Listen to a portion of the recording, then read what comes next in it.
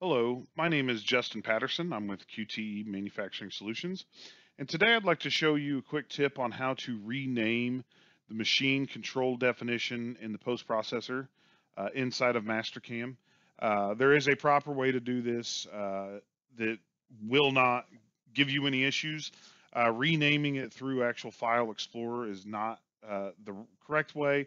It could lead to issues down the road. So this is the proper way and the easy way. It's extremely simple to do. So for this example, I just threw a generic Haas 3-axis mill.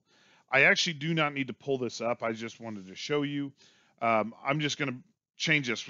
The reasons you might want to change the name is you might want to call it specific to a specific machine. You might want to name it something because it's another location, or you just want to put your company name to it. There's a bunch of reasons you might want to, but this is the easy way. There is a utility that we use to do this, and I'm going to show you how to add this utility to your tabs up here. But first thing we got to do is we're gonna launch it without having that option, and that's going to be if you go to the Home tab, we're going to go in here to Run Add-in because this utility is actually a C hook. The Run Add-in is how we get to all our C hooks. So we're going to go here, and inside of our C hook, it's right here. It's called MDCDPST rename.dll. Machine definition, control definition, post renaming C hook. Okay, so we're going to hit open, hit OK there, and as you can see, it doesn't bring up the one I have active here. I just wanted to show you this, but this is where we're going to select what we want.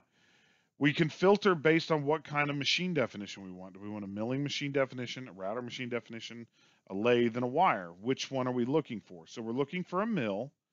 So go find the one we're wanting to rename. In this case, I already have a copy here just to show you.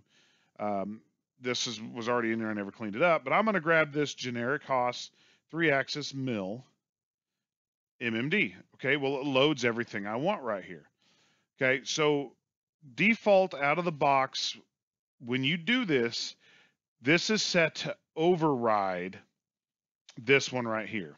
So you would no longer have a generic Haas 3-axis mill. You'd have whatever you rename it to. But what we're going to do is we're going to come in here to our configurations straight off the bat and make sure that this is enabled. Preserve the original files, renamed ones are copied. So whatever we put here, we'll just create a new one and this will still exist. So for this case, I'm just going to come in here and I'm going to name this QTE just like that. That way we know where it's at. Okay. And then I'm going to go in there and highlight this one, Control C or right click copy, whichever one you do. I'm going to go here and I'm going to paste it there.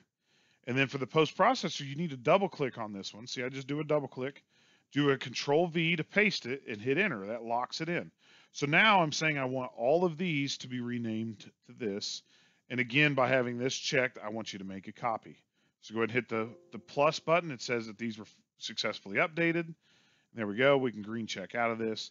And now you can see if I go in here to my machine, and remember this already exists in my list right here. So I'm going to remove it just so you'll see it's still there. See, there's a generic Haas 3-axis mill. It did not, and there's the copy that's still there. It does not affect that. So if I come down here, here's that now newly named machine control definition in post. Okay, and as you can see, if I go into the properties, it renames it. It doesn't change the name here, but it is all named throughout all the file structure inside of your file explorer. See, it created me a QT PST file, and it also creates me a, if I can get down to it, right here, if I can get to it, there it is, creates me a machine and control definition. So this is the proper way to rename a post processor. How we can add this, I like to add this to my machine tab right here. Put it over here. If you come up here in the white area and you right click and say customize the ribbon, I want to go to the machine tab, which I'm at, and I'm going to create a new group, which this is called a group. Say new group. I don't ever name it. You can name it post rename, whatever you would like, right? There you go. And then in the list, we want to be the commands not in the ribbon and scroll down to the machine. It's called machine definition, control definition, and post renaming tool. So go ahead and add that to that tab, green check. And there it is. So now anytime you want to have access to that, you can this way. So if you have any questions, please feel free to give us a call.